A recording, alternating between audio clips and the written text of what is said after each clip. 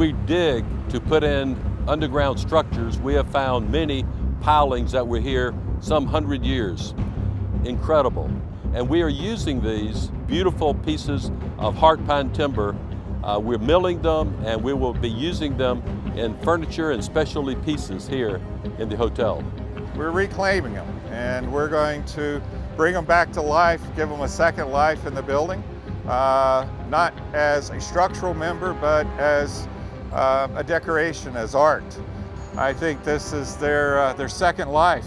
Everything that was here was trees that were 150 to 200 years old at the time they were cut. They've been submerged in the river for 100 years. And when we sliced them open, what we found was near perfect wood. The water had preserved everything. There was no decay. The internal sap of the pine was still intact and still sticky.